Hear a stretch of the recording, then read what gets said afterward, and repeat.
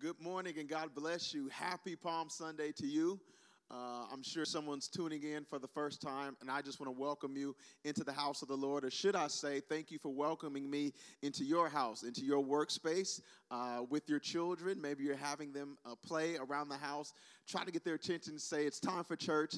It's 11 a.m., and we are so blessed to be here. God is good, and his mercy continues to endure forever. Again, thank you for allowing me to spend this time with you today. It is still the Sabbath. Sundays are still for church. And we just decided to move it online. And so we're so blessed to do so that God has given us another avenue and another door, another tool that he would give us, that he would bless us with to get the message and the hope of the cross out to you and your loved ones and your family. And hopefully someone is hearing this message for the first time. So before we get started, go ahead and share this with a friend. Send this out into your timelines right now. Maybe you should copy the link and text it to someone and say, join us for getting ready for the Word of God. Amen. For those of you who don't know, maybe this is your first time experiencing Passion Week, or you may not have understood before what is the big hoopla about the Resurrection Sunday, about Easter Sunday, about why do they call it Passion Week? What's the name for? I don't get any of this. Well, today can be your introduction. This week kicks off the whole plan of God. This is the height of his plan, the zenith of his plan. Everything is centered around what happened this week. God's plan began way back in the Garden of Eden. As a matter of fact, even before that, in eternity past, he had a plan. But everything comes together in this moment. The Bible says in a place called Galatians chapter 4, verse 4, in the fullness of time, God sent Jesus into the world, born of a woman. And that's what we celebrate at Christmas. But then he ultimately came into this world to die. Imagine being born to die. Your whole purpose of coming out of your mother's womb was to die. That was the purpose of Jesus, and we celebrate that this week. Each day of the week, something unique and special happens, and I want you to spend your Passion Week with me and with us here at St. John TMI. Wednesday, Thursday, Friday, Saturday, and Sunday. 5 days of viewing. Yes, we have something special for you on each day. Some messages and teachings will be longer than others, but we want to express to you the significance of each day. Something unique happens on Wednesday. Something different happened on Thursday. Of course, the death and burial of Jesus on Friday, and he stays buried on Saturday. And then we'll take you into resurrection morning next Sunday for our Easter. So we want you to not miss it. Save the date. Save the time. Tell a friend. We'll send you notifications to let you know everything that's happening this week as we bring the message and the hope of the cross and of Jesus Christ to you and yours. So as we kick off Passion Week, this is the week that Christ expressed his passion for mankind, his love for mankind through this act, this obedient act from God the Father. Jesus decides that this is the week I'm going to die on the cross according to God's plan and rise from the dead. And so to kick off the week, the Bible gives us a passage of Scripture, and you'll see a heading on it that says something like Jesus' triumphal entry, or Jesus comes into Jerusalem as king, depending on whatever version you're blessed to have. It'll have a heading over a section. And so all four of the Gospels, Matthew, Mark, Luke, and John, record this story that I'm going to read today. I'm going to be reading it out of the book of Luke, chapter 19, starting at verse 28. But all of the Gospels record this story, and this happened at the beginning of the week. This is the beginning of Christ entering into his work to save and redeem mankind. So this is what it's all about. This is day one, day one. Type it in right now. Type day one in the comments. Tell someone, text someone. We're starting with day one. Then we'll pick up later on in the week on Wednesday, and we'll continue the message. So let's jump into day one. Luke 19, starting at verse number 28. Of course, I'm going to give you a few more verses than usual, like last week. We're going to read about 14, 15 verses, but I'll have an emphasis, something I kind of want you to key in on, something I want to grab your attention. And so I'll point that out to you in just a moment. But for now, I'm hoping and believing someone is hearing this story for the first time. So I'm going to read it like you've never heard it before. It's a story that never gets old. So let's start reading at Luke chapter 19, verse 28. And I'm reading out of the NIV, the New International Version translation. All right? It says, after Jesus had said this, he went on ahead, going up to Jerusalem.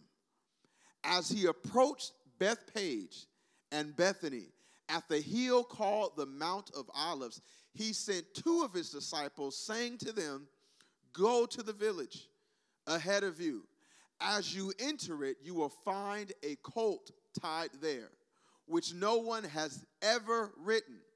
Untie it and bring it here to me. If anyone asks you, why are you untying it? Say, the Lord needs it. Wow. It's kind of like walking into a corner store and you're kind of stealing something, and then they say, hey, give me that piece of candy or that food bag or that toilet paper bag that's valuable these days. And you say, the Lord needs it, and they let you walk off with it.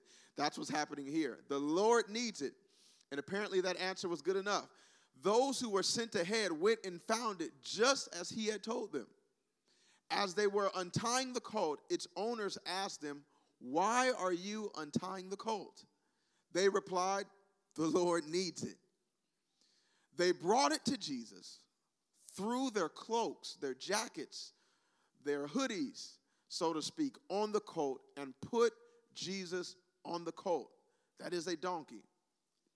As he went along, people spread their cloaks on the road. When he came near the place where the road goes down the Mount of Olives, the whole crowd of disciples began joyfully to praise God in loud voices for all the miracles they had seen. Blessed is the King who comes in the name of the Lord. Peace in heaven and glory in the highest. Some of the Pharisees in the crowd said to Jesus, Teacher, rebuke your disciples. I tell you, he replied, if they keep quiet, the stones will cry out. As he approached Jerusalem and saw the city, watch this, here's where we're going, he wept over it and said, if you, even you, had only known on this day what would bring you peace, but now it is hidden from your eyes. Wow. Let's go back to verse 41 and let's read verse 41 and verse 42 together. A lot has happened in these 15 verses that we read today. They're taking Jesus into the city. They're proclaiming him king. But all of a sudden, with this triumphant moment, his triumphal entry, this moment of victory, this moment of jubilation, this moment of celebration, kind of like a biblical Mardi Gras was happening out here. He approached Jerusalem and he started crying. He started crying. My goodness.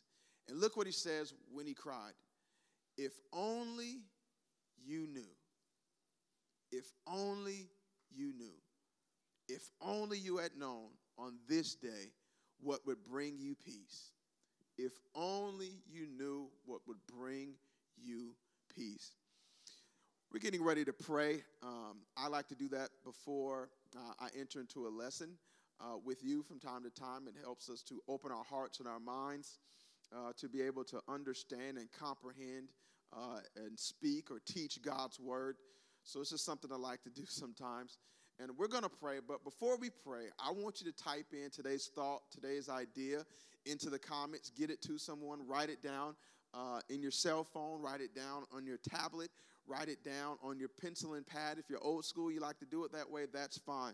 Today's thoughts or ideas, I want to talk around when God's plans are not my plans. When God's plans are not my plans. When God's plans are not my plans. Fourth time, when God's plans are not my plans. So let's pray. Jesus, we need you. I needed you a few moments ago to read those verses. I need you to breathe. I need you to speak. I need you to listen. I need you to hear. God, we need you for every part of this process. We needed you to write down a few ideas that we believe you've given us. We need you to speak it, but we also need you to understand it, to comprehend it. We need you to block out distractions. A lot of things can come into the room, can come into this moment and try to distract us. Notifications can come on our devices as we're listening to this message and make us lose focus and get us off track. So, God, we need you. We need you to help us focus. We need you to help us turn off the notifications so we can hear from you in this moment. This moment is yours. Just like we would normally sit physically in a building on Sunday mornings, we give this moment, we dedicate this moment to you. It is yours. You can have it. Speak to us. We need to hear your word more than anything. We love you, we thank you, and we praise you. In Jesus' name, amen. Amen. When God's plans are not my plans. There's so many things that Jesus did when he came to the planet. Jesus healed sick people. He opened blinded eyes. The Bible gives us stories of him casting demons out of people. The Bible gives us stories of him walking on water. The Bible gives us stories of him riding on clouds back to heaven. The Bible gives us stories of him speaking peace and calm to wind and to waves while they're on a boat. And it seems like the waves and the wind and it's getting ready to swamp the ship, and they're getting ready to all drown and die. We've seen Jesus in Scripture literally cast potentially thousands of demons out of one individual. Jesus did all of this. There's so much that he did. The Bible says that all of the books that are given to us, the four specifically that mention the deeds of Jesus while he was here on earth, Matthew, Mark, Luke, and John, we call them the Gospels. The Bible says that these books actually aren't even enough. These are just a few things that the Bible has given us to reveal the things that Jesus has done to expose his deity. These miracles we've given you are meant to expose Jesus as God. So the Bible is meant to give us these specific miracles that expose Jesus' power as God. That's awesome. I need that. For him to be God matters. It's so important. And we'll talk about that as the days go on and we enter into this Passion Week. But with all of the things that I could grab a hold of and grab and hang on to that expose and reveal the truth of Jesus as God, one of the things I love is Scripture reveals Jesus not only as God, but as man. This is what sets Jesus and our Christianity, our faith, apart from others. This is what makes us different. This is what makes our belief unique. Jesus is not only 100% God, but he's 100% man. And while certain passages of Scripture point to and reveal, expose the truth that Jesus is God, there are others, on the other hand, that reveal Jesus as man. So from time to time in Scripture, you'll see the phrase or you'll see the wording, Son of God. But then you'll also see the wording or the phrase, Son of Man. Son of Man, to reveal his humanity. Just like the Son of Man reveals that he is a man, Son of God reveals that he is God. So Son of God not only reveals that Jesus is the Son of God, it also reveals that he is God. He is deity. He is God in flesh. But Luke deals with the humanity of Jesus. So you'll see the phrase more in Luke, Son of Man. You'll see things in Luke that point to Jesus as a human being. Him having moments of grief. Him sweating because he's nervous and he's under intense pressure in the Garden of Gethsemane. And all of these things are written, given to us to expose Jesus as a man. And I thank God that he's a man. He's kin to me. We have something in common, that Jesus actually cries. He cries. Today, we see a passage in Scripture where it says, Jesus is weeping over the city of Jerusalem. He's weeping over Jerusalem. He's weeping and he's crying. Everything that Jesus does matters. It's all important. But today I want to key in on or focus on the fact that Jesus is crying over Jerusalem and the words that he speaks as he's crying. He speaks the words, if only you knew this day what would bring you peace. If only you knew. In other words, he's saying there's a secret. There's something that you're not paying attention to. You have your focus, in other words, on the wrong thing. And if you get your focus in the right place, it can make the difference. So let's jump into this now. Let's see what makes Jesus cry. Perhaps Jesus is crying because there's war taking place. You see it right there. We just read it. Open your eyes to it. There's war taking place in these 14 or 15 verses we read today. There's war taking place right in front of our eyes. You're probably saying, Pastor Gabriel, but I don't see a shield. I don't see a spear. I don't see a sword. I'm not reading of anyone being stabbed. I'm not reading of anyone being shot. I'm not reading of anyone being beheaded. I'm not reading any ramparts being set up, any cannons going off, any helicopters dropping bombs, but it's all there. There is a war taking place in this passage, and I want to open your eyes and expose you to it. There are opposing ideas. In this passage today, there's a war of ideas. There's a war of philosophies. There's a war of ideologies. There's a war of plans. There's a war of plans. God, through the person of Jesus Christ, has a plan, but then the people have a plan. And in this passage today, as we kick off Passion Week, I want to turn your attention to the war that's taking place, the clashing of the titans. What's happening here in this passage is so strong, it's so intense that it brings Jesus to the place of tears where he's crying. There's a clash of the titans. There's opposition in this passage, whether you see it or not. There's opposition in the midst of this triumphal entry into the city. There's opposition in the midst of our Savior, Jesus Christ, getting on a donkey and being crowned as king. There's a war, there's opposition taking place while people are willing to throw down their jackets, their coats, their cloaks. They're willing to go to trees and cut down palm branches and throw them on the ground. They were willing to make the trees naked, all for this moment. They were willing to go to some men and take their donkey and their colt and bring it to Jesus so he can ride on it. And people were willing to give up their donkey, give up their colt, so Jesus could have it, all for this moment. Pastor Gabriel, I don't see a war here. It seems like everybody's in unity. It seems like everyone's on one accord. It seems like everyone is united. But there's opposing ideas.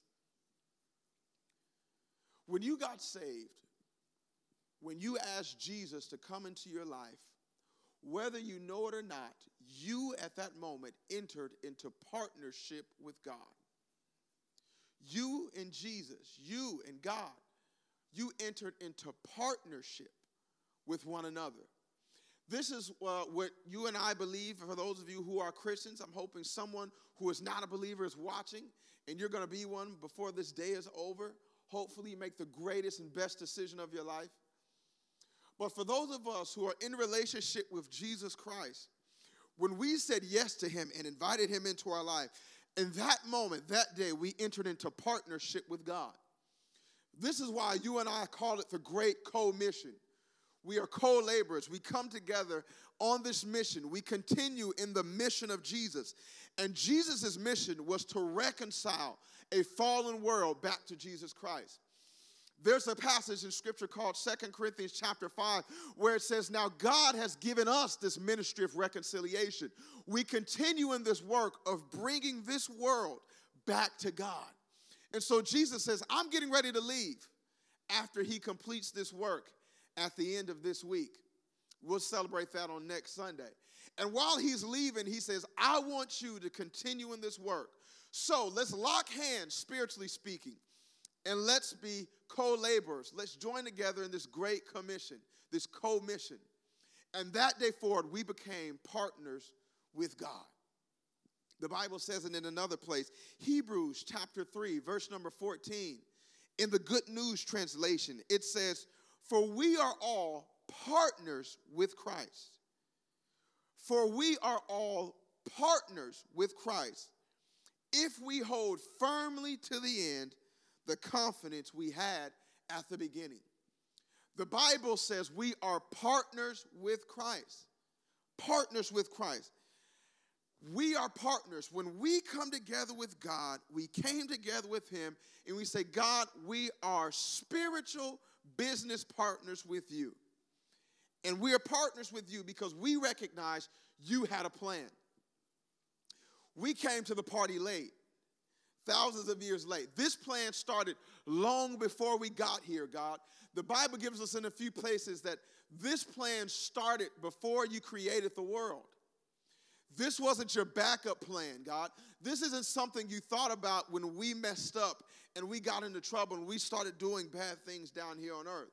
You have this plan in place before the world even began.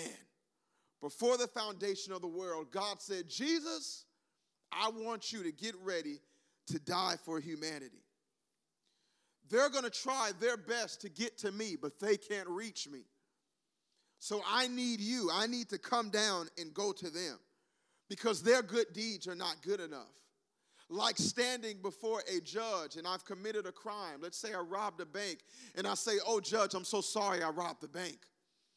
But listen, I've started feeding the homeless and I've started helping some people with some COVID-19 test kits. And I'm starting to feed some seniors through this tough time. And I ask that you would forgive me. And the judge can say, those are great things. But there still must be a penalty paid for your wrongdoing. This is how it is when it came to God's divine justice. He says, you can still do great things. You're made in my image. You have the ability to do good works, but none of those good works are good enough to pay the penalty for sin. So Jesus, I need you to go down to them. This was God's plan, to get Jesus down to earth. And all of the Bible is the unfolding of God's plan until we get to the Gospels of Matthew, Mark, Luke, and John. And God's plan has been made manifest through Jesus Christ. And so this was the plan. When you locked arms with God, when you invited Jesus into your life, I don't know whether you know it or not, but on that day, you said, spiritually speaking, Jesus, God, I throw away my plans and I'll take your plan. When you became a Christian and you invited Jesus into your life, you said on that day, God, I surrender my plan and I take up yours. Sounds easy to do. We sing an old song sometimes in church called I Surrender All. The words sound so nice and melodious and harmonious and so beautiful. And they ring and they roll off the tongue so beautifully. But we don't understand the cost, what it really means to follow Jesus. And following Jesus means I surrender my plan and I take up his plan. And here's where you and I fall out with God. When God has a plan and it doesn't seem to match our plan. Glory to God. God has plans. And he says, my plans are not yours. They're a little different. Look at this. Isaiah chapter 55, verse 8 and 9. This is in the Common English Bible. I'm kind of going through a few different translations today than I normally do. But look at what it says in the Common English Bible. It says, my plans are not your plans, nor are your ways my ways, says the Lord. Just as the heavens are higher than the earth, so are my ways higher than your ways, and my plans than your plans. When you gave your life to Jesus Christ, you gave up the right to do things your way. When you gave your life to Jesus Christ, this is what a relationship with God really means. I want your relationship to be authentic and to be real. I didn't just come through a time of crisis. I know I have more people listening to me. These sermons and these words are more valuable than they were about this time, maybe a month or two ago. So I understand my audience, but I want your relationship to be authentic. I don't want to tell you a bunch of fairy tales today. I'm not giving you a pie-in-the-sky relationship with God. I want it to be real. And I'm telling you, when you invite Jesus into your life, that is the day you decide to throw away your ideas, your plans, and you give God your plans. And you open the door to God's plans. You throw away your ideas. You say, God, give me your plans and your ideas for my life. Because God, you just said in Isaiah 55, verse 8, our plans are different. Our plans are different. They're different. My plans are not your plans, the Common English Bible says. And since we are partners, we have a plan together. God, I'm going to do your plan. You're saying when you invite Jesus into your life, you want to do it his way. Amos 3, verse 3 says this in the NIV, can two walk together unless they have agreed to do so? When you entered into partnership with God, you agreed to walk with him. Can two walk together unless there is an agreement? This is a partnership. You're partners with God. You agreed to do it God's way. God, I want to do it your way. And here was God's plan when it came to Jesus Christ. He says, my plan is to establish a kingdom. My plan was to establish a kingdom. And someone who's read this story before, maybe once or twice, may say, wait a minute, but the people were in agreement with Jesus. They were saying, blessed is the King who comes in the name of the Lord. Jesus is the King of Jerusalem. Their plans were the same. No, they weren't. They were different. God's plan was to establish a spiritual kingdom. Their plan was to establish a physical, earthly kingdom. I'm going somewhere if you just spend a few more moments with me. God's plan was to establish a spiritual kingdom. Their plan was to establish a physical, earthly kingdom. Whenever God starts something, you may want to remember this. Whenever God starts something, he starts with the invisible first. Whenever God starts something, he starts in the invisible realm first. Whenever God begins a work, he starts it in the invisible realm for invisible. He starts with what is not seen. He starts it on a level that I cannot see. You say, where do you get this from? Let's go to Hebrews chapter 11, starting at verse number 3, and we'll go back to the NIV now, our normal translation that we read when you and I are together. Watch what Hebrews 11 verse 3 says. This is what we call the faith chapter in the Bible. By faith, we understand that the universe, the sun, the moon, the stars, the solar system, the galaxies, the constellations, the planets that we get to see and enjoy, the universe was formed at God's command. So that what is seen, what is physical, what I can see with my natural physical eye was not made out of what was visible. So what is seen was not made out of what was visible. The Bible says that God is spirit. God in heaven is spirit. God is a spirit being. He doesn't have flesh and bones like you and I. God is invisible. I can't see God. I can't taste God. I can't touch God. I can, in other words, use the natural five senses to connect with God. Because God is a spiritual being, he's spirit, I connect with him in the realm of the spirit. This is why I need to invite Jesus into my life, because Jesus, the Spirit of Jesus, comes and lives in my human spirit, and now I connect with God spirit to spirit. So my finite physical body does not connect with God. I have to connect with him spiritually. He's a spirit being. He's invisible. But watch this. An invisible God created everything that we see in this physical, natural universe. That's what this Bible is saying in this verse. It says, by faith, we understand that an invisible God made everything that's visible. So everything that is now physical, visible, started with an invisible God. So what I'm saying is, I'm establishing the precedent with this passage that the invisible started first, then came the visible. The immaterial, the spiritual started first, then came the natural, the physical things. So everything God does, he starts in the realm of the spirit first.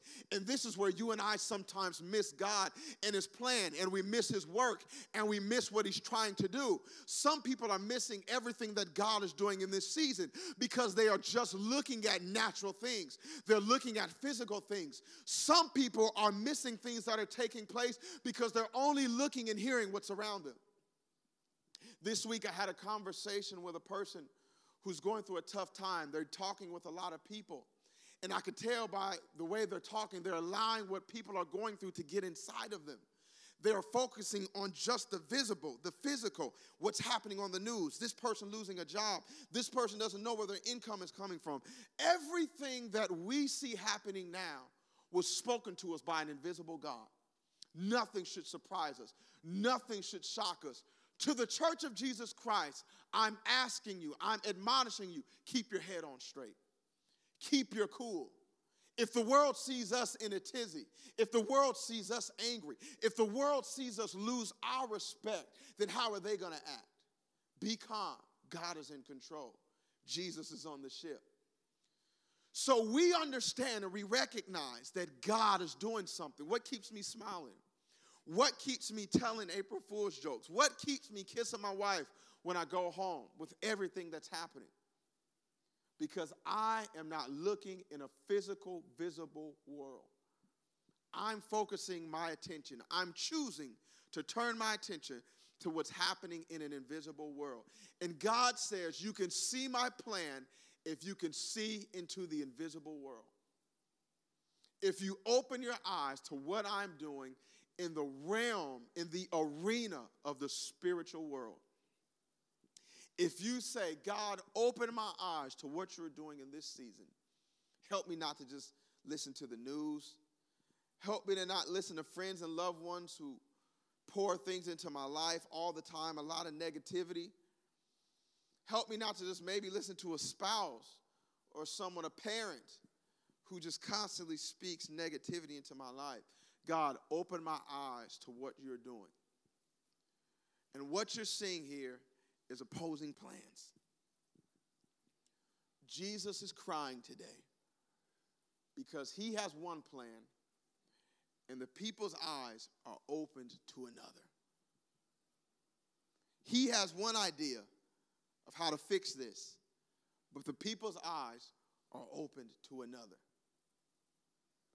And it brings Jesus to the place where he says, I'm teary-eyed. If only they knew what would bring them peace. If only they knew what would bring them peace. You and I struggle with, whether we want to admit it or not, we struggle with being God. You and I sometimes have the idea or take on the idea, whether we know it or not, subconsciously, we think things would go a little smoother, a little better if we were in charge. If our ideas were the world's, if people would only see our point of view, they would get it. If you would sit back and look at it just from my angle, I know I'm right. We would get it right. The president would get it right if they saw it from my point of view. The government would get it right. The church would get it right. Pastor Gabriel would get it right if they just saw it from my point of view. These are my plans. These are my ideas. The problem is when we have plans, they're not always the best. There's a few ideas I want you to write down. Number one, our plans are temporary and self-centered. Our plans are temporary and they're self-centered. I see that in this passage today. Their plan was a temporary plan. Their plan had them at the center. Their plan was, Jesus, you came to this planet not to save the world.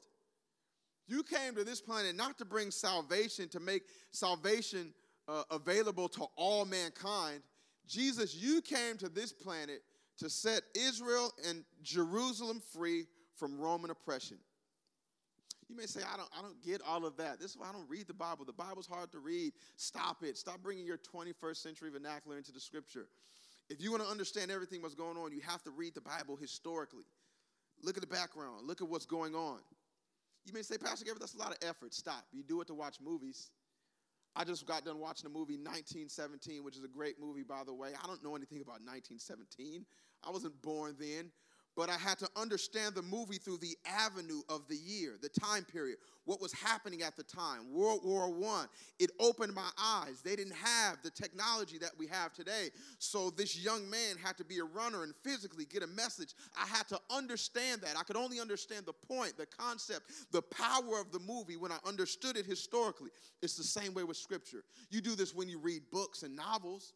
When you read Harry Potter, when you read anything else, when you read books and certain things, certain series that have ideas in a time period. So I'm asking you to do the same with Scripture. We're coming in a time period where the Romans were ruling the world. They were the dominant power. You could say they were the America of their day.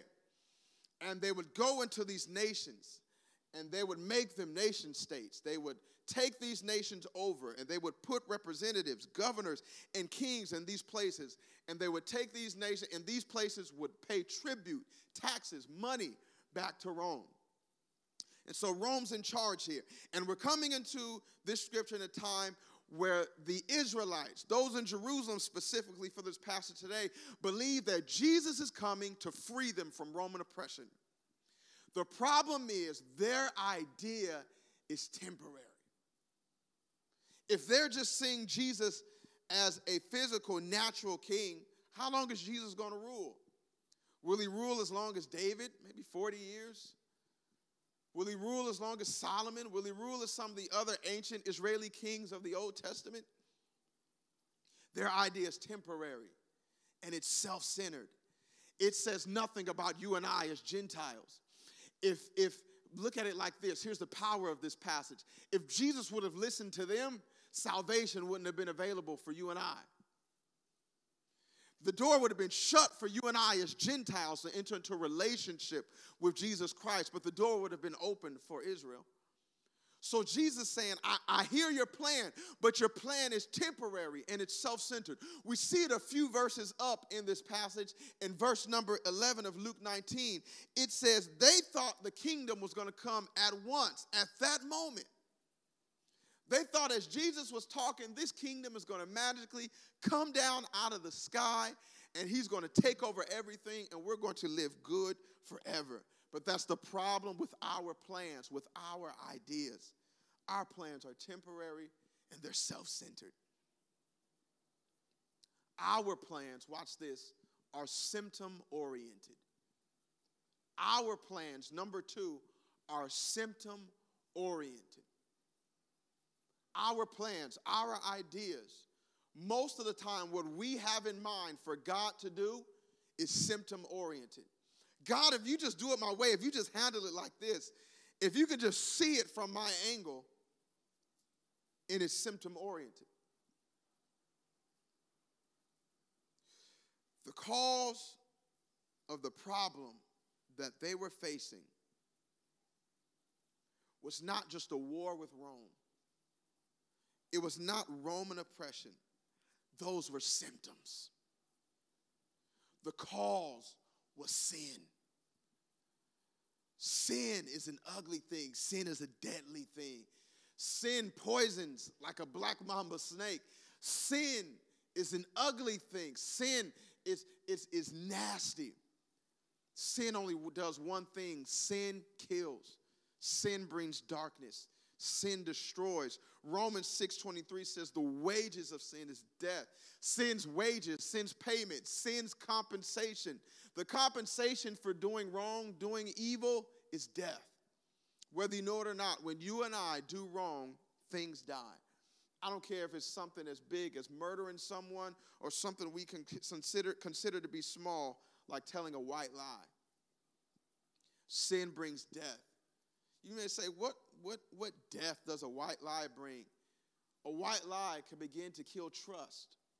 Sin always brings death. If I tell my wife a white lie, and later on she finds out the truth, it can begin to kill trust in our relationship. Sin always brings death, decay, destruction. Everything you and I are experiencing in this planet right now is a result of sin. Sin's presence in this earth, sin's presence in this universe. Sin. Sin has affected everything. Sin has affected the cosmos. Sin has affected the weather. Sin has affected seed and plant life. Sin has affected seed time and harvest. Sin has affected our health. Sin has affected our mind, our memory, our emotions. Sin has affected everything. And when we invite sin in, it kills, it brings death. And the problem is, all of our plans want to go after the symptoms, things that make us feel good, things that would bring us comfort at night. Right now, we all have a plan, all have an idea to do something to help out with COVID-19. We all can say, hey, let's do this to feed our seniors who can't go out and go to the grocery store and gather food to eat. Hey, let's help out the homeless people with giving them portable sinks and washrooms. Hey, let's help out maybe some of our veterans. Let's help out those who are unemployed, who don't have income right now. Let's help out those who can't make it to church on Sunday. Let's do whatever we can to bring them content all week long, on Sunday mornings, on Wednesday nights. Let's prepare things for them. All those are symptom-oriented. But the cause is this pandemic. And until we find a cure, a vaccine to cure this pandemic, all of those things are great, but they're symptom-oriented. All of those things are wonderful, and we should do those things, but they're symptom-oriented. That's how it is spiritually with our plans, with our ideas. Everything we can think of to fix our problems that give temporary Band-Aids, our stimuluses to help our economics, you're going to need more money. I hate to break it to you. It's important. That's a good thing that our government did. But in a few months, you're going to need some more. That's symptom-oriented. Everything we can think of, the plans we have, are symptom-oriented. It was the same way when it came to this issue with Israel and Jesus. They said, Jesus, get us out of this oppression. The Romans have their foot on our neck, so to speak, and we need to be set free. Come on, set us free. But their plans were symptom-oriented. But here's the plan about God. Here's the thing about God. While our plans are temporary and self-centered, God's plans are continuing. They're perpetual. They're ongoing. They're enduring. They're long-lasting. God's plans are perpetual. They're ongoing. The thing about God is when I decide to take on God's plan and do it God's way, His plan almost always outlasts my lifetime.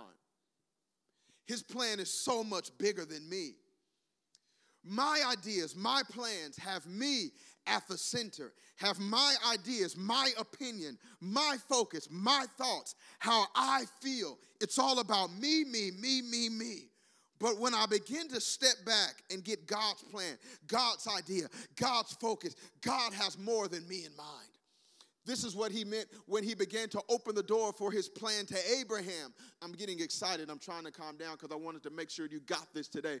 But when he had a plan to bring Jesus into the world, he says to Abraham, because you have decided to believe me, I will credit you righteousness. And I want to give you a son, a child, offspring, he said to him. He said, I want to give you offspring. And Abraham was just praying for one kid. Give me a son to be my heir. And God was saying, you're praying for one kid so you can give all your money and all your belongings to, but I have something so much bigger, Abraham. Through you, I'll bless generations to come. My plans are bigger than yours. As a matter of fact, Abraham, the only reason I'm blessing you is because I want you to be a blessing dispensary. He says it like this, I will bless those that bless you. He says, I will bless you, and I'm sorry, he said, I will bless you, and you will be a blessing.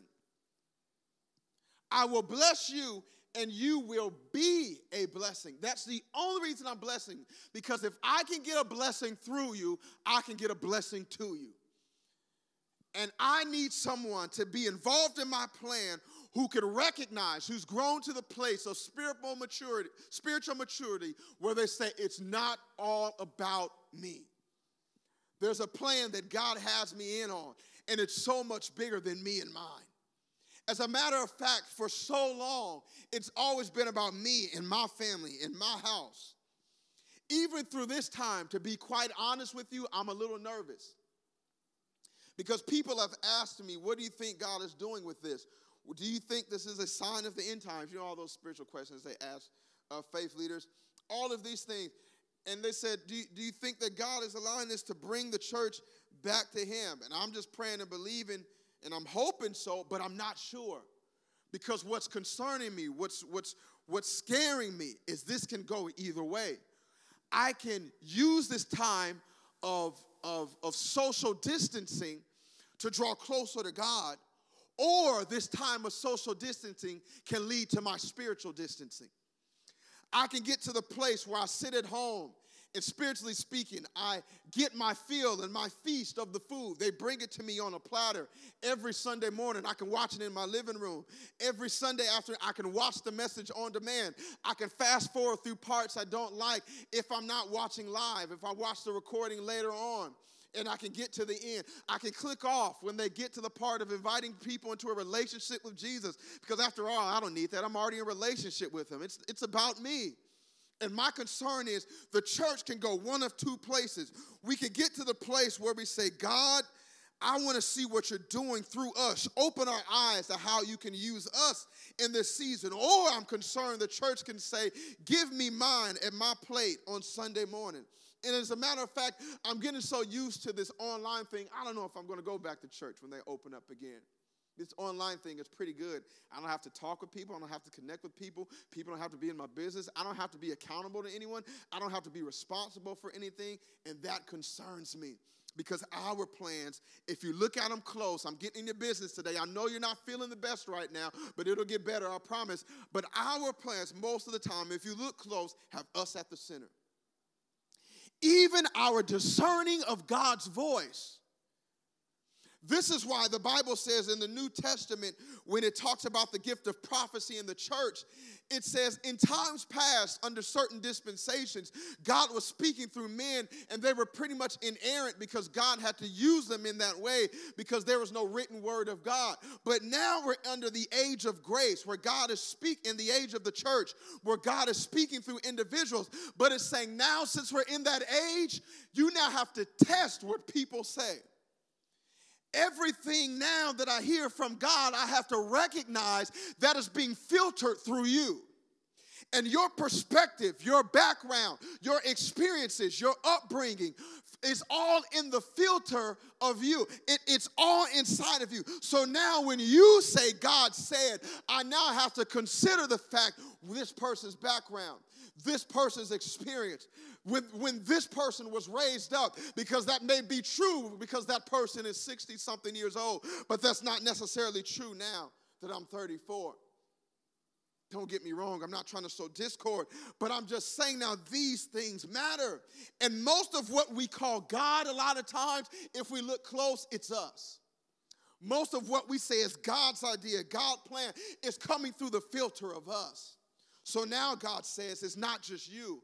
It's not just your voice, but in this age, I want a team of elders and apostolic people who are mature, Galatians 6, verse 1 type people who could come together and discern my voice. Because my plans are not about you. My plans are to use you, but my plans are so much bigger than you. They're long-lasting. They're ongoing. They're enduring. Number 2, my plans, while yours are symptom-oriented, God's plans are cause-oriented. God's plans are cause-oriented. God's plans are cause-oriented. God's plan was to rid mankind of sin. And he says the only way you have the power to live a righteous life, a good life, is through Jesus Christ. As a matter of fact, all your good deeds, they're nice things that you could do. But the only way you will be pleasing to me is through Jesus Christ. When you apply his work to your life, when you put your trust in his work and what he's done later on, as Pastor Gabriel and churches around the world celebrate Jesus' work on the cross this Friday. When you put your trust in what Jesus has done, because Jesus lived a perfect life, he was the only person to ever walk this planet and not do wrong. He was tempted like you and I, so I thank God when I pray to him and when I pray through Jesus Christ, he can understand what I'm facing, what I'm going through, when I need help, when I need strength. He can say, I know I've been there, and I have the power and the ability to say no, and I can give that power and that ability to you. This was God's plan. His plan was not symptom-oriented. God's plans are cause-oriented. So, maybe write this down. So the lion's share of God's work in our lives is to get us to buy into his plan. The lion's share of God's work in our lives is to get us to buy into his plan. God's heavy lifting, and we know he doesn't have to heavy lift, but you get what I'm saying. God's heavy lifting, most of God's work, most of what takes us so long to reach places God wanted us years ago is because he said, I want you to do it my way. So what happens when God has a plan that's different from our plan and we don't want to change? What happens when we are standing flat-footed, so to speak, in our will? Our will is tough. Our will is strong. Some of us are very strong-willed. And we say, I just don't want to do it that way. Maybe I'm speaking to someone, I don't want to take on that calling. I don't want to join a church. I'll just continue to do it from a distance. Maybe you've experienced church hurt. And I don't want to downplay it, but it's just amazing to me. The church is the only place where you get hurt once and it's over. You've experienced bank hurt. I'm sure there's a teller that hurt your feeling from time to time, but you never said, I'm not going to a bank again. You've experienced nightclub hurt. Maybe a bartender, maybe a bouncer, maybe someone at the door didn't let you in. I don't know. And you never said, I'm never going to a club again. But the church seems to be the only place where people say, I've experienced hurt. Come back if you've been hurt once. You can come back again. We're imperfect people representing a perfect God. But what happens when you stand there and you won't let go of your plan and God is reaching out his hand saying, take my plan? This is when God sends or allows crisis. And this is why this message makes sense with everything that's going on in the world today. When your plan is up against God's plan, and you choose, or you refuse, to conform to God's plan, this is when God will send or allow trouble or a crisis. to steer you in the right direction. This is why I thank God for trouble. This is why I thank God for trouble. This is why I thank God when I look back on some tough life crises I've had to face. And there are many more, I'm sure, in the days ahead. I haven't arrived. I haven't seen everything. I'm not old. And so I know I still have days ahead. But just for the things I've faced up to this point, this is why I thank God for these crises.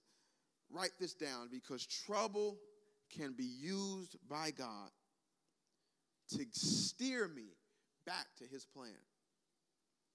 Trouble can be used by God to steer me back to his plan. Let me give you a few examples, and then I'm done. The Bible gives us a man in Scripture by the name of Saul. His name, of course, will be changed to Paul. We've been talking about him the last few weeks, so hopefully you know his name by now. Acts chapter 9, verse number 5, in the King James Version. I want you to read that today, because the King James Version includes something that was taken out of some of the others. Acts 9, verse number 5, in the King James Version says this. This is Paul's encounter with Jesus. Jesus talks to Paul. Paul responds, and he said, "Who art thou, Lord? Who are you, Lord?" And the Lord said, this was Jesus talking, "I am Jesus, whom thou persecutest." Watch this. He says, "It is hard for you to kick against the pricks." It is hard for you to kick against the pricks. Another translation may say, it's hard for you to kick against the goals. But the King James Version is the only version that has this left. An ox goad, or prick, was a stick with a pointed piece of iron on the edge of it. And they would use the tip of it to prod into an ox while it was plowing. And every once in a while, the ox would get angry and would kick against the prick, against the ox goad. But every time it kicked, it would only cause that piece of iron to stick and drive down deeper into his flesh. So in other words, the more the ox kicked against the ox goad or against the prick, the more damage it would do to the ox. The more the ox rebelled, in other words, it seemed like the more the ox would suffer. This is what Jesus was saying to Paul. He says, "Paul, listen, I've been after you for a long time. And you have been running from me. How long are you going to kick against what I want to do in your life? And the more you're kicking, the more it's hurting you. So here's what's going to happen, Paul. You're going to go blind for 3 days. And you're not going to know which way to go. You're going to need people to lead you and to guide you around. And you could choose to do this my way and walk into my plan for your life, or you can continue to kick against the pricks. You can go with my plan, or you can go with your plan. But I have news for you, Saul, Paul. You won't beat me waiting. I've been around a long time, a lot longer than you. Than your 70, 80, 90, 100 years you'll spend on this planet, and you will not beat me waiting. So how long will you kick against the pricks? And God will use trouble in our lives. He will use crises in our lives to open our eyes to his plan. Let me give you a few more, and then I'm done. Moses and the children of Israel. Throughout the Old Testament, after Moses had died, and the children of Israel would continue to turn away from God, God would raise up these nations in opposition to Israel, these enemy nations, Babylon and Persia, the Greeks. You'll see it in Daniel. And now in the New Testament, Rome. This was all spoken by God in Daniel. You'll see it there. And now Rome, in this case, I'll raise up these nations to occupy Israel until I have your attention. I will allow crisis and trouble to come into your life until you open your eyes to my way of doing things, until you open your eyes to my plan. Last example, Peter. Peter, I have a plan for your life. I came into your life. Maybe we'll deal with this next week. I don't know. I came into your life and I gave you a miracle of fish. Your business was on the verge of failing. You weren't catching any fish. And if you didn't catch any fish, you didn't have any product to sell. So I gave you this catch of fish, not so you could sell it and walk off and be blessed, but to open your eyes to me. Instead, Peter, when times got hard, you went back to fishing again. And he has an encounter with Jesus in John 21, where he's back to his old way of doing things. He's got his nets out and he's not catching any fish. And Jesus says, do I have your attention now, Peter? You're not catching anything. And God will allow trouble in our lives. He will allow things to fail. He will allow things to not work until we enter into God's plan for our lives. And this is why Jesus is crying. I'm closing here, Luke 19, verse 42 again. This is why he started crying. He says, if only you knew, Jerusalem, Israel, what would bring you peace. But now it's hidden from your eyes. You don't want to open your eyes to see it. I have a plan to set you free spiritually forever. But your plan is symptom-oriented. Your plan is focused on you and is self-centered. So you may say, Pastor Gabriel, I see this message today. And I see I may be at a place in my life where I'm ready to admit I have been running from God for a long time. And I see that God is using just a multitude, a myriad of different circumstances and troubles in my life right now to get my attention. He's cleared my schedule. I have nothing to do. I can't go to restaurants. I can't go to concerts. I can't watch sports. I can't go to work. I'm at home. I'm working remotely or I'm unemployed. He has my children at home. We were too busy for God this time 1 month or 2 months ago. But I see now he may be using all of this to get my attention. He may be using this to open my eyes to his plan. So what do I do when God's plans are not my plans? When God's plans are not your plans, I suggest you get quiet. Begin to listen. Begin to sit quiet and hear God's voice. This is why I'm trying to get you back to the basics again for some of you, of just praying and reading the Bible every day, where you're getting his voice, his counsel, his will, his ways, his thoughts, his ideas back into your life, back into your mind again, where all of a sudden now you start recognizing his way of doing things. He just told us in Isaiah 55, verse 8, his plans are not our plans. Could have been going in different directions. When God's plans are not our plans, he says, get quiet and listen for me. If only you knew what would bring you peace. Peace is not in your net worth. Peace is not in your 401k and in your bank account.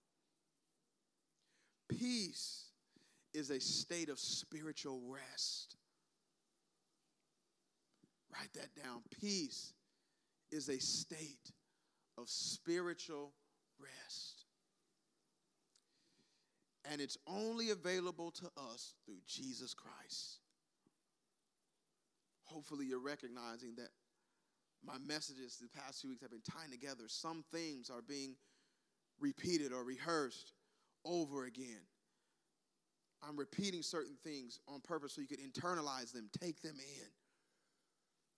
When God's plans are not your plans, begin to get quiet. Humble yourself and say, God, I want to listen to your plans again. Show me your way of doing things. It's a possibility of God that I've made a mistake in the past, even when I thought I heard your voice. And I was filtering your voice through me. But God, now I want to hear you clearly. I want to filter your voice through your word because your word reveals your character. So I want to filter what I believe you're speaking through the Bible. I want to begin to ascertain your voice through prayer. to know how you speak. When God's plans are not our plans, get quiet and listen for God's plans again. This is what I believe God wants to do as we begin the start of this Passion Week. There's so many themes, so many ideas, so many theological concepts that we can roll over into. So many therapeutic thoughts that I could give you. So many symptomatic sermons that I could give through your airways. Everything's going to be better. Everything's going to be all right. And it will be. These things seem like they're going to last forever, but the Bible says this will pass. Weeping and crying lasts for a night, but joy comes in the morning. Many of you are in a night season right now, but joy is going to come again. You'll have a job again. You'll get money again, I promise. But what I'm trying to get you to see is the start of this Passion Week, this whole thing. I wanted to open your eyes to surrendering to God's plan. Saying, God, when we pushed you up on that horse, on that donkey, and began to throw things on the ground and call you king, you were a king. But you were first a king in another realm, and our eyes weren't open to it. So God, where my life doesn't match yours, where my plan doesn't match yours, get rid of it, knock it out the way, exit out. Destroy my plan and get me back on track to what you've called me to do for my life. Some of you, this isn't going to sound good at the risk of sounding insensitive, but I'm just believing and I'm speaking what I believe God has given me. Some of you, you're not feeling it. You may not be able to come to the place where you admit it or recognize it now because your eyes are welled up with tears and you're hurting. But some of you are going to look back on this time. You're going to say, thank you, God, that I got laid off that job and I was unemployed at that time. Because all of a sudden, that no turned me to your yes.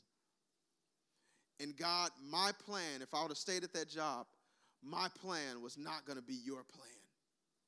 I'm a witness and I'm a testimony to this. I could only go so far in certain things in the secular market. And it seemed like so many doors were closing. And we preach and talk so much and get happy about the God that opens doors. But God, Scripture also mentions He's a God that shuts doors. He's a God that opens and shuts doors. God will hem you in. This is the hindering work of the Holy Spirit. When God, through His Spirit, will say no to something, He won't allow you to succeed in something, or He will only allow you to get so far in something. So when you see that door closes, He'll now turn to this yes. And I began to think and feel like, am I a failure? Nothing's working. I would cry sometimes when I would go home with my wife, my family. There's so many ideas, so many thoughts, so many things that weren't working, so many plans and things that I had that just seemed like it was hitting a wall and it would stop. But now I see if all those doors were opened, I wouldn't be here. God had to shut all those doors, so now this one would open. And I'm beginning to notice, now that I'm planted here and doing this, God's plan, many of those doors are starting to open again. Many of those business plans and ideas, many of those goals I set, God won't just cast those to the wayside.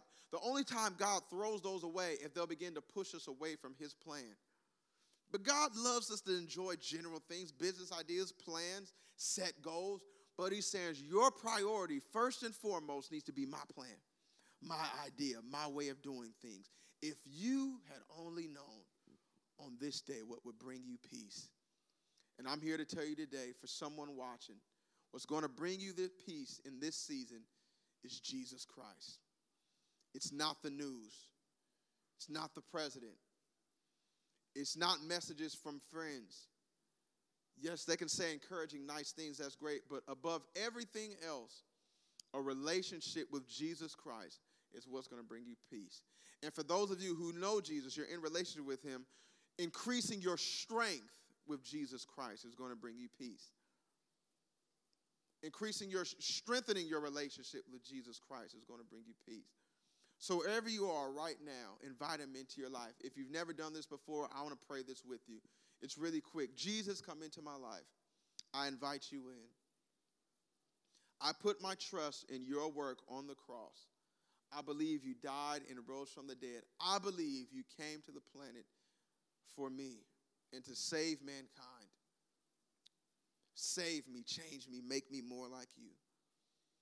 I invite you in. I'll never be the same. In Jesus' name, amen. The Bible says when you pray that and you believe it in your heart, Jesus comes and he lives on the inside of you through his Spirit. And now he'll begin to speak to you. He's a spiritual God, and he'll begin to speak to your human spirit. So don't just look for him in just physical things. When things get crazy in this physical world all around us, look for him. Look for him in the spiritual things. Look for him to speak peace. People may say, I don't see your God in your life, Gabriel. You seem to have the same financial struggles. You seem to have, everything seems to be the same. You don't seem to be rich. But the difference comes with how I'm handling this season. While the world is going crazy, cussing each other out, at odds with one another. They say domestic violence cases on the rise, child abuse cases on the rise as normal through times of economic downturn. I speak with friends and others who are real emotional right now, say things they don't mean. So it's tough. Where's your God at this time? The difference is in my peace. Spend time with God each day. Don't allow anger to get the best of you. Quiet your soul, your will, your emotions so you can hear God. God bless you and keep you. I'll see you Wednesday. When God's plans are not my plans, I get quiet to hear God's plans for my life. Surrender to his plan, to his will for your life, and you will never be the same in Jesus' name. I'll see you Wednesday as we enjoy Passion Week with one another. God bless.